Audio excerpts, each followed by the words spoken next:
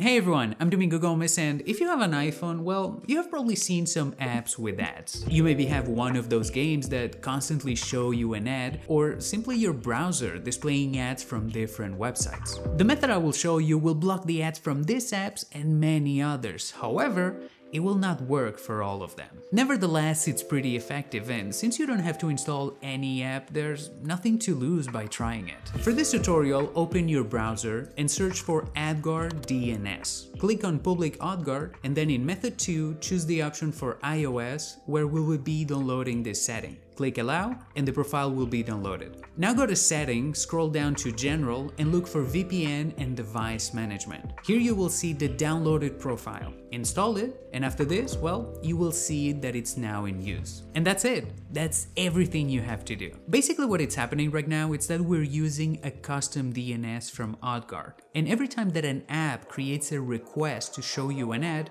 this request will be blocked. On this website, for example, you can see an ad appearing for me. But if I activate the DNS in settings and close the app, when reopening the same page, the ad has disappeared. The same happens with the game that I showed you earlier, in which even if I ask to see the ad, it doesn't show. So, in less than 2 minutes, you have learned how to install a custom DNS and how to block ads on your iPhone, something that will probably enhance your experience on it. But anyway, I hope you liked this video, and I see you in the next one. Bye bye.